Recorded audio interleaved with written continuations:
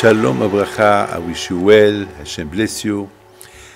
I saw a beautiful story about one of the biggest rabbis, Rabbi Noach Weinberg, alav Shalom. He was the Rosh Yeshiva of torah. One day, there was a young man that he came to the Yeshiva torah to be mitchazek, to stay there few months, to get some to learn about Judaism, and Baruch Hashem he was happy. And then the time came that he wanted to go back to America, so he came to the rabbi, and he told him, "Now I'm going back to America, but I need money for my ticket to go to America because I'm going to go only for Pesach and I come back."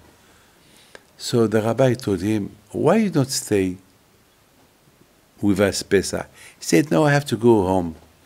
He said, "Okay, but tell me, why you don't stay here a little bit? You don't need to go to work to get the money to buy a ticket.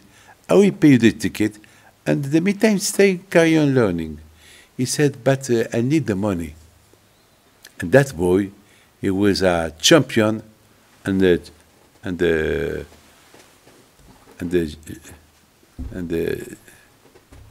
shachmat. He was a champion. So he told the rabbi, "Rabbi, I need the money." He said, "Look, we played together shachmat, and if you lose, I give you the money. And if you win, so I give you 10 times the money. But if I won,"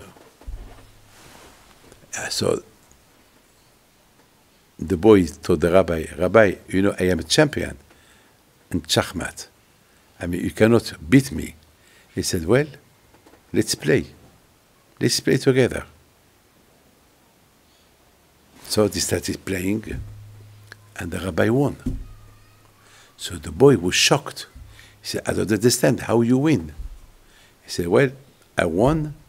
Now I pay you the ticket, as I promised you. If you want now, you have to stay. You don't need to work to get the money. I pay you the ticket, but because I'm worried if you go to work, maybe you will not come back after. You will test the money, you will not come back." Okay. So one day, the champion of shachmat, he asked the rabbi, "Rabbi, how did you win me? And you never played in your life. How did you win? I'm supposed to win the game. How?" He told me, "Look, I pray to Hashem because I care about you. I care about your Judaism. I wanted really that you stay more. I was worried if you go and work, you will not come back to the yeshiva. So I pray to Hashem that I will win the game so that you can stay in the yeshiva. And when we care about somebody, Hashem helps."